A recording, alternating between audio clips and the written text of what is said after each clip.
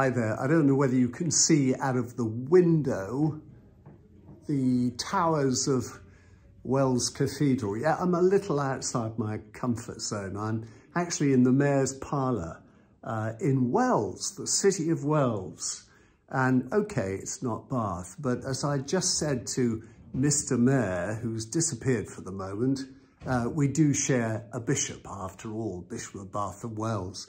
If you're a regular, you'll know that I have been covering the journey of the Mayor, Tanys Pullin, she likes to be known as Mr. Mayor, in organising charity events to raise money involving the use of wedding dresses that brides may have put away in wardrobes or under tissue paper in boxes, asking them to bring them out and redecorate them as ball gowns. This really is Tanys Transformations. And very shortly, when she comes back, we'll find out how things are going. She's got a big fashion show this weekend, which I can't attend because I've got to go to a dear friend's birthday party. So let's see what we can find out.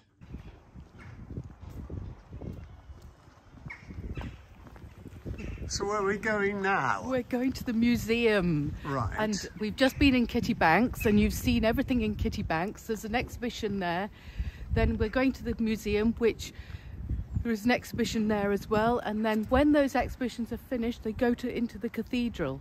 The cathedral? You mean this building here? In the Undercroft. So it's going to be amazing. You got a big do there coming off July. So July the 11th, we've got a big, the catwalk we're doing is purely for, the preview is tomorrow, Saturday. Yeah. But then we've got the 11th of July is in the cathedral. It's going to be spectacular. Dresses, and more dresses. Well, we've walked across Cathedral Green. Hello. Hello. And I don't know how much the folks at home actually heard from us walking across College Green, Cathedral Green. I think I'm in Bristol. It's the cold. It's got in my head. Actually, I knocked my head, didn't I? You did. You bumped your head in Kitty Banks because there's an exhibition in Kitty Banks. Yes. And it's got quite a low ceiling in the window. So and straight away, I don't see the low ceiling and bang my head. And then crossing Cathedral Green, I run into the verge. Yeah, well, we're actually upstairs in Wells Museum. It is, it's Tanys has beautiful. brought me here to show me the rest of the collection. I'm really pleased to hear that the preview this weekend has sold out. Yes. And it's a credit to what you've done. But you're very anxious to say it's something you've done. You were certainly not alone. Apart from the people that actually transformed all these wedding dresses, a lot of other people have been helping you, am I right? They have. I think we've had about 1,000 people involved. I was wanting 400, but it's way exceeded 400. We've got this kaleidoscope of colour. It's absolutely beautiful. We've got a massive, great big train, which we made for the British Heart Foundation. Hundreds of people have made the poppies on this train. 200 hours of work just in this dress alone with people. And the lady who actually made these poppies, I hadn't even met until a month ago because she lives in London.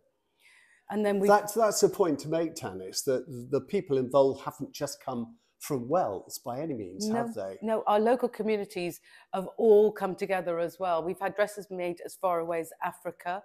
We've had Shepton Street, Glastonbury. Everybody has got together to make dresses in Cheddar, Walton.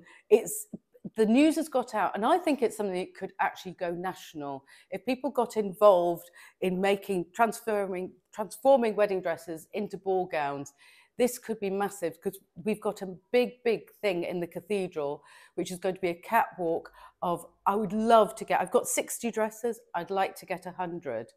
And I think it would be just incredible. If you can live stream on Tanys Transformations, the catwalk that's on Saturday night. Also look on my Facebook page and my Instagram because both of them are Tanys Transformations, the mayor's new clothes. So people might be too late in providing dresses for the weekend preview, but there's plenty of time for them to have a go and supply dresses for the big show in Wells Cathedral in July. That's what you want to get That's across. what I want to get across, that this is the beginning. This is a preview of people who have got together, who are my friends, who are people who I've never met before, but they've just all come together, and it's wonderful, and it's all for Heads Up and Whizz Kids. Yeah, that's the two charities you're supporting. And how much are you hoping to raise? I'll cross my fingers. Now, there's a thing. So if I raise £150,000, I have already said, because I'm very aware that homelessness is a real thing, and we're only just 2 paychecks away from that. So I've said that I would sleep in Penniless Porch for a week if I raise £150,000. So your thing is to try and make me do that, because there are a lot of people out there who would love to see me sleeping rough. It's a fabulous address to have your mail delivered, care of Penniless Porch, Wells. Yeah, or it's even better in the parlour in the town hall, because I don't know if I said I'm 649th mayor of Wells. How crazy is that? But you'll have given up the role come July. Yes, July. I stop in May. Yeah. And then, but we have never had 2 women mayors back to back. So ultimately, she is happy to get involved and join in with this as well. Who is going to be the next mayor? Jasmine Brown. Right. You've just seen her. Oh, yes. Oh, so she's a fantastic lady who has supported Wells like I have for many, many years as a councillor. Tanys, yeah, your public service and record goes without saying. And as you say, this whole idea and events are to raise money for charity. But it strikes me the other wonderful thing it's done is brought people together. We hear so much today about how there isn't a sense of community anymore. As we say, it's not about the money, really. It's about, after lockdown in particular, people found that they didn't have a way of meeting up with everybody. They might stop and have a cup of coffee, but they didn't have anything to do whilst doing this. And this has given people a project that they could all work together. This dress here was made by the Cheddar ladies, and it's to do with bees. And if you have a look underneath, it's all about structure, and it's actually called scaffolding. It's quite extraordinary. You can see it there, can't you? Yeah. And this one here is for dementia. And each one of these little flowers represents people with dementia, because it's forget-me-nots. It's very beautiful. And this one here was made by the Croscombe ladies. Once again, beautiful. It's lovely, beautiful colours. This one was made by the children at Castle Carey School. We're really hoping that the King might come. So we would like to get a collection of all the schools in the area making gold and purple dresses for the King's first year. Have you approached the palace and invited him? Well, I think it might be something, if I've got to get the schools making the dresses first, but we would definitely like him to come to visit Wells. It'd be incredible. And Camilla, of course. Maybe she'd volunteer to transform her wedding dress. Wow, can you? I think that might be in a museum. But they are beautiful. I mean, look at this. This was made by a 13-year-old girl, Bella, and it's beautifully made, and she's actually going to model it herself on Saturday. This one here, this is the Walton ladies.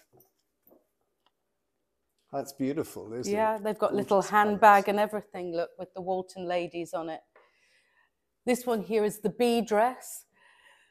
There is a lady called Marlene who has literally been with me doing sewing, and Carol, they come to my parlour every Thursday and help me sew the dresses. Who is in the photograph? This is Marlene, and she's actually modelling the dress herself. She's actually going to model it. So this one here, where have you gone? Oh. I'm here. So this one's going to be modelled by Liz Neal, who is a friend of Alice, who's made this dress. She's a local artist. It's just extremely beautiful. And it was an artist who inspired you to do all of this, wasn't it? It was. So Kirsty made the red dress, which is made with swatches of dark burgundy silk. And she sends the material to ladies around the world and gentlemen. So she had 400 people involved in making this dress, but she's done it over a 14-year period. I had 1 year. Yeah. I thought I was going to make one dress, and I've got 60 dresses, 38 models, all parading around in the town hall on Saturday night. As I said, it's going to be live streamed on Tanys Transformations. This dress here is going to be made, this one here is going to be the Mad Hatter. We've got a whole scene from Alice in Wonderland where we have the Mad Hatter, Alice, the Cheshire Cat, flamingos, and the White Rabbit. It's going to be quite a weekend. Look at this one. This one's phenomenal. This one's the Kraken, or an octopus, made by a girl who's 20. She's just incredible. I mean, look at this. Amazing detail. The and amazing the train and as it goes well. and it goes round the back as well. If you look here, she's got the Kraken going round the back. This one was also made by Marlene. She's been quite industrious. Yeah. This one, because it's Heads Up. Heads Up have made several dresses. The charity I started. Heads Up. Yes. Yeah. It's a mental health charity that helps people who are in need, and also does Alzheimer's and dementia.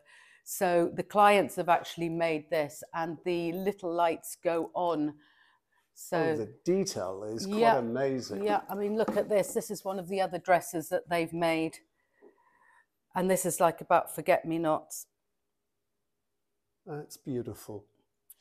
Well, people are hopefully going to be excited enough to go onto your website and check out the details for July and what's happening in the cathedral. And as you say, there is still plenty of time to transform a wedding dress and let you have it.